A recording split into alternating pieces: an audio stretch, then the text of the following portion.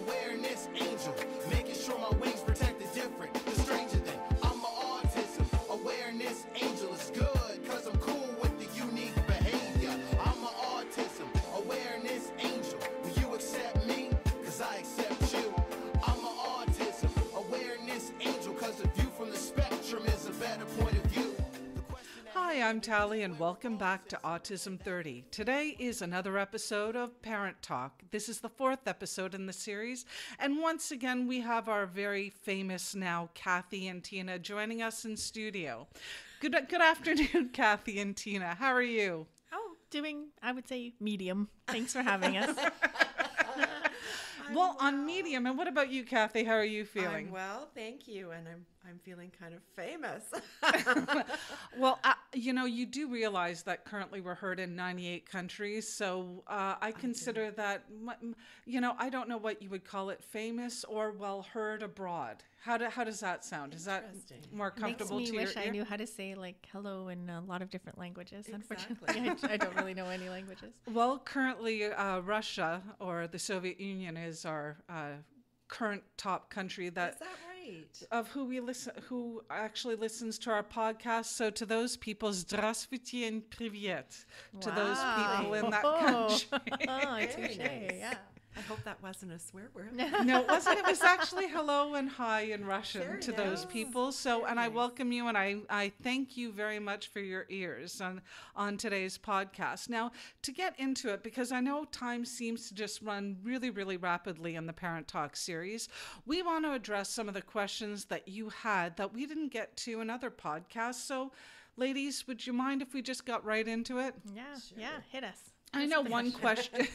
I know one question that I absolutely loved was, what have you learnt about yourself having a child with autism? Kathy, Oh my. what have you learnt about yourself having your wonderful child? I guess patience, I think, is one of the main things that I have learned, that I have learned to become very patient, that things don't happen quickly. Things have to get practiced. I get told a lot, wow, you're a fantastic parent. Wow. Well, but, you are. But you just do what you're dealt with, right? You just handle what you have to handle. What are your choices? So I don't really know what I learned with myself, or about myself. But you Other want to know than- what? I actually think you should give Yeah. yourself more credit because of the fact that even though you say you deal with what you're dealt with, I mean, some people clearly don't make the best choices, and you seem to really Right. do. You, Right. I didn't think- know you before you had your No, child, and that's we right. met for certain Oh, circumstances. I was quite a different person. I can say that. Life was very different. And like it's never about me anymore. Of course, I think the moment you have kids, it's never really about you. That's very true. Everything we do from the moment we get up to the moment we fall asleep is all about helping our child with autism, who's my youngest of two boys, and making life run smoothly for the rest of the family. It's all about coping and trying to improve his life. Absolutely. And you do a beautiful job, and he's such a lovely boy. I really, really like your son. Thank you. And what about you, Tina? What have you learned about yourself? Well, a few different things. Something that just came to mind is that as we've dealt with autism over the years, I realized that I actually needed to get some help. So I never really had sort of a pre-existing anxiety disorder, but certainly after the diagnosis and trying to work full time and having a lot of stresses, I realized that I needed some help. And so I'm glad I'm able to talk about it on this podcast, because I think it's important for people to realize that sometimes some professional help, there's no shame in that. Absolutely, none whatsoever. And I think that's a really important thing for people to know about, because of the fact that getting outside help is really a vital tool for many people. Yeah, and I'm a really big supporter of something called cognitive behavioral therapy, and it's just a type of therapy that's usually provided by a psychologist. And I guess an alternative to that might be sort of classic talk therapy, and you can visualize the movie where the person's sitting on that couch sideways and just talking about what's going on with their life to their shrink. But the difference with cognitive behavioral therapy is that it actually tries to break down the sort of negative self-thoughts that will get spinning in your head and Yes. challenge them so you can realize they're not true.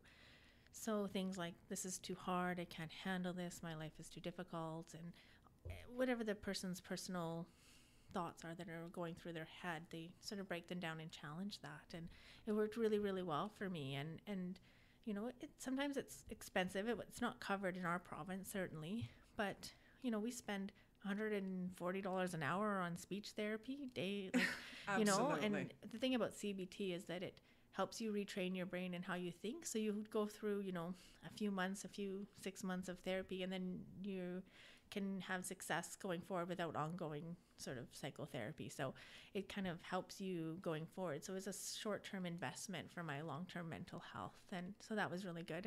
And I think that's a really important fact to mention, in the sense that if you aren't yourself full, that you have very little to give your child. And I think it's really important to take care of yourself as the parent looking after the child, and getting help is a really important factor.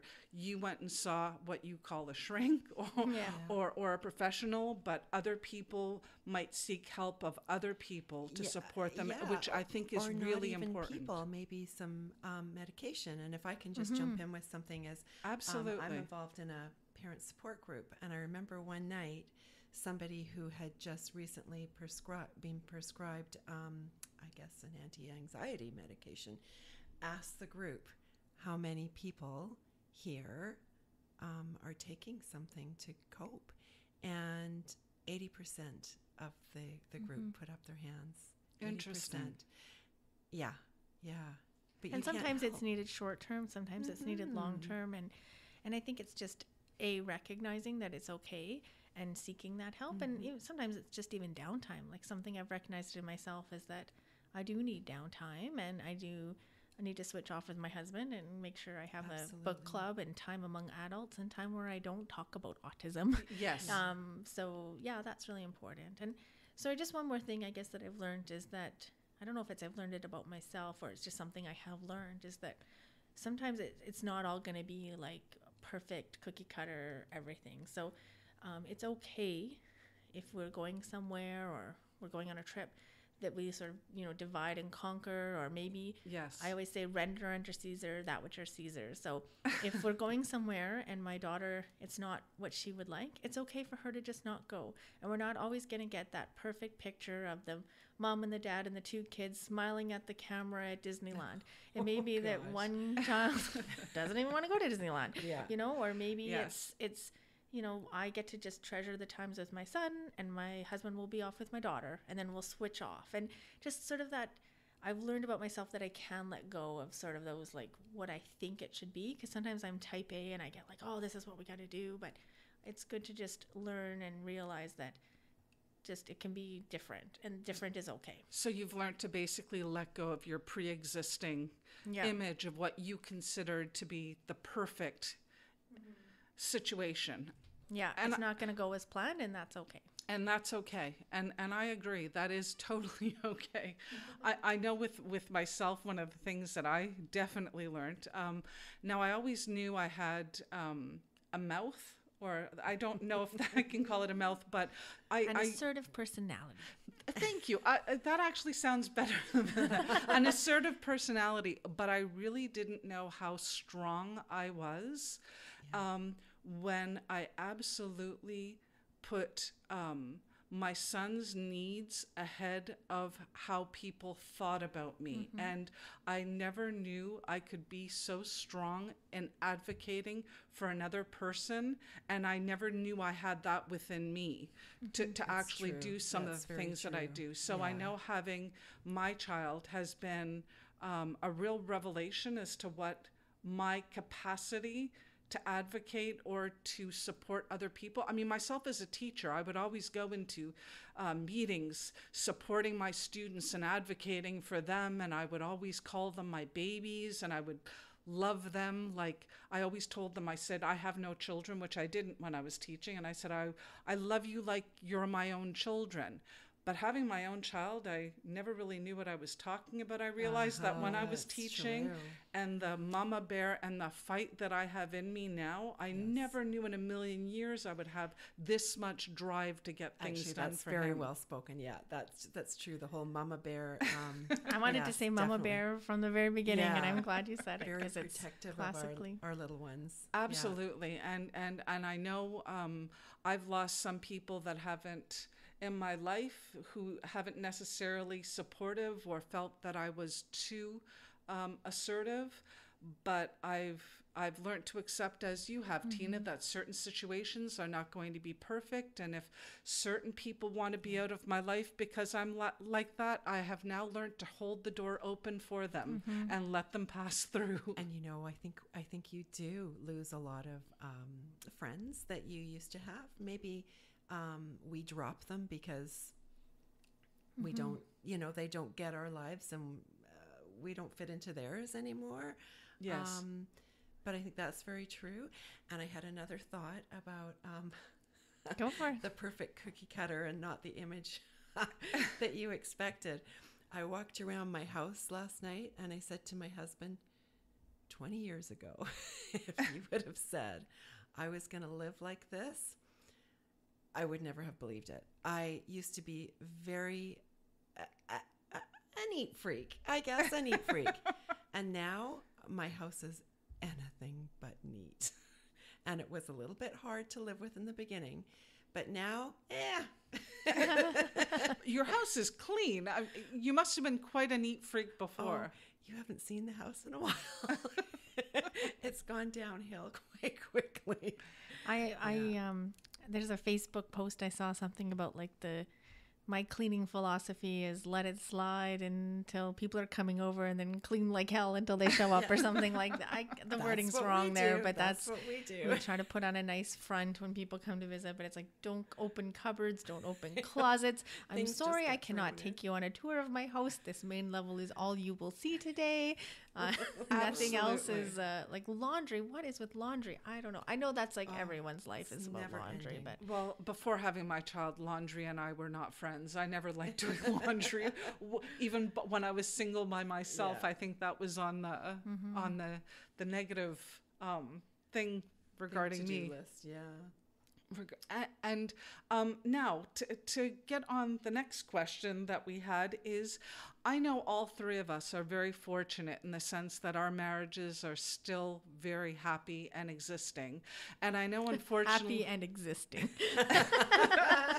well, we're still married in that sense. And I know, unfortunately, the statistics are that 80% of relationships with a child with special needs ends in divorce. And I know a question that we got is, how do we make our marriages successful? What do you think it is about our marriages where we're all seemingly to be happily married people? Well, I just Tina. want to say one thing too, is that if anyone's listening and they are part of that statistic, it's nothing that they've done wrong or that we're doing right, or I don't want it to Oh, come heavens, like no. no, of course. I think part of it is a little bit of luck. You end up partnered with someone and you both handle the situation in similar ways, or you have a compatibility there that you're lucky when it all comes to it and it's revealed that you've got a compatibility. But Absolutely, and yeah. I concur with what you're saying, Tina. My question is, yes, we are all very lucky that we've been dealt the hand that we have been, and it isn't. I just wanted to make No, that and I clear, think yeah. it's really important that you've done that. Yeah. So let's start off with you, Tina. You've got a Since I wonderful jumped husband. in. Well, I think part of it is a team attitude. So if you're just starting out this journey, it is important to have those conversations from the beginning about how you are a team and how you're going to work as a team. And in our household, what works is a real division of labor. So I certainly am better at the organizing and the finding the therapies and getting that all paid and My husband certainly likes just to know what he has to do and when, and Yes. and versus me, I'm very tired at the end of the day. I work full time, and my husband seems to have a lot more go in him, and he's the one that can just do the crazy running around the house playing with them and stuff. So we both obviously do some planning and some playing, but Yes. sometimes we just sort of know what our strengths are, and just have a real team attitude. And also, I'm someone that when I get stressed, I get kind of grumpy and maybe a little bit hard to deal with. That's a human and thing yeah, too. yeah. And my husband is very forgiving, and I'm forgiving of him. And we just recognize that sometimes the stress gets to you, and you just try not to take it personally. So I think that's really important, to give forgiveness to each other when you don't handle the bad days very well, and just knowing how to communicate. So I mean, that's the true for any marriage, but it's just, trying to thank each other for the little things, and not insulting each other, or all those things about when you fight, and using I statements, but just making sure that you keep the lines of communication open, and yeah, that's about it. I don't know that was any great thought process. Well, there, but actually, it was, because clearly what you did say is when you communicate with each other, 2, you have a division of labor. 3, I think one of the things that you mentioned clearly is you really appreciate what each other is doing. I think gratitude towards your partner in a marriage as the years go on, some people lose that. So what you're actually saying is great advice, in the sense that you're actually stating that, you actively make a conscious thought to keep those things going, which I think is really valuable information. So don't put yourself down. Okay. And what about you, Kathy? I think what you're saying, Tina, is very true. I lucked out too when I met my husband. And I was married before, and I had another long-term relationship as well. So, I kind of knew what I was looking for, and compatibility, and respect, Yes. And so I think because we have that, along with the good communication, that when things get challenging, we cope, like you say, as a team. It's a team. We're working together as a team for our family, and much like you said too, we split things up. And luckily for me, my husband is quite good at doing dishes. Oh, lucky you. I do all the autism front stuff too, the searching for therapies and lining up the therapists, and Yes. doing all the schedules and the payments and whatnot, like you, tracking the money. And he does a lot of the other stuff. So we split it up. No, but I think it's important. So I think, gosh, I'm pretty much adding similar values, in the sense that I think, with myself and my husband, I know clearly when we did meet, because we met when I was older as well, and we really knew what we wanted in a partner, and we knew that when we wanted children, how we were going to raise them, raise the child, whether it be typical or not, and now that we have a child, it's exactly what you're saying. Our first focus is our child, and making sure that everything of what our child needs comes first before ourselves. And I think the most important thing is we both agree with those values, because I know when you're in a relationship, I don't know about you, but a common thing that I hear is that some people feel ignored, or some people don't share the same values in relation to raising children, and a lot of conflict happens along those lines. But with my husband and I, our common goal is to make sure that our child is okay, and that his needs come before our own. And exactly what you're saying, we really do work as a team. And because I know I'm very type A as well, is that we do also have a 1 week, talk about our parenting, and about what he feels that I could be doing better, and what he feels I could be doing better, and different strategies. Because I know when you have a child with autism, Your therapist will give you tasks to try at home, and then we try to make sure that those tasks are scheduled within the week, like modeling behavior, etc., which I know some of you who are listening do that as well. So we really touch base every single week to make sure that, one, we're on the same page. You know, among the division of labor, that it's important to like ask for help. So you're Absolutely. talking about having a once a weekly session. Certainly we don't have it scheduled like that. But when someone's feeling overwhelmed, they need to ask for help. And even though I am responsible for most of the autism things, we were doing one therapy. It's called handle therapy. That doesn't really matter, but it's like a set of small exercises that you do every day to help deal with neurological challenges. And I just put my husband in charge of that. Like, here's one therapy. It's a discrete thing. It's in your it's in your camp. Yes. And you're responsible for learning how to do it and doing it every day, etc. And that just helped, because it was kind of teetering too much onto my workload and stuff. So, you know, just asking for help and then seeing what you can carve off to do with the other partner. Yeah. Absolutely. And I think that's really important. I think it's a common thread about what you've learned and concepts in a great marriage is, I think a strong belief that we all hold is, one, you can't do this alone, in the sense that if you need to ask for help, it's totally acceptable to do that. And it's actually encouraged that you do that, because the better equipped you are as an individual, the better your child will be. And obviously the better your marriage will be as well. And I know some people who've even gone to marriage counseling. So just like we were talking about in that first question about myself needing therapy, you know, for any couples out there, you know, you may have planned a life and then you thought it would go a certain way, and then autism comes into your life and it doesn't quite go as planned. And so sometimes you just need help in that case too. And the other thing I know about help is that sometimes people don't know how to help. So people want to help you, but they're very unclear on what to do. So if you have friends and family available, just be explicit. Like, we really need you to babysit on this day and this time so we can go out on a date night. Or we really need you, like, if grandma's around, can you pick them up from therapy once a week? And whatever it is, but just putting it out there, like, I need help. People feel helpless. They don't understand how to help. So you have to sort of ask for what you want, which is a general life lesson, but it's very true for autism parenting too. Absolutely. Do you have anything to add, Kathy? No, I don't. Not on this one. Now, I think the third and our final question that we're going to ask today, and this ties into pretty much the two prior questions that we had, is what are some of the revelations that you've had raising a child with autism? Tina? Yeah, well, it all kind of cycles back. So, you know, working with my therapist and with my own self-reflection, I used to think about the worst case scenario. So was my daughter going to end up in a group home, unable to have a job, unable to, you know, fill in the blank there. But I realized that actually not knowing where she's going to end up, that question can be very freeing, because it could be both good or bad. And so I don't know where she's going to end up. And what I just need to do is not focus so much on thinking about the worst case scenario and pre-planning for the worst case scenario. And just my revelation was I just need to work on supporting her now and keep the hope that I don't actually know where she's going to end up, and she might do a lot better than I thought she would.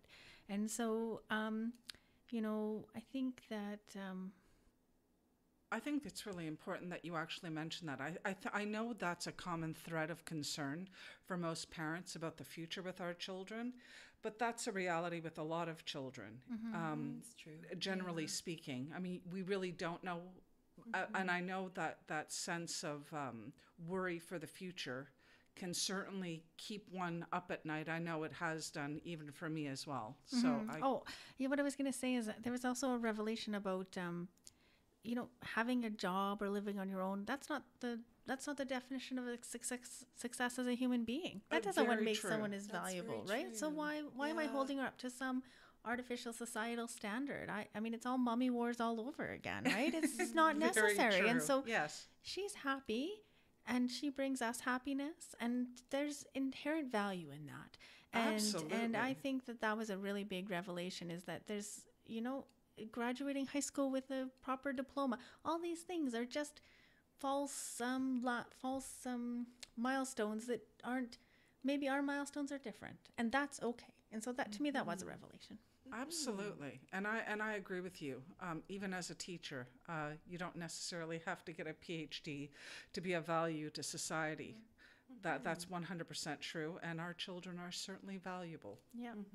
And what about you, Kathy?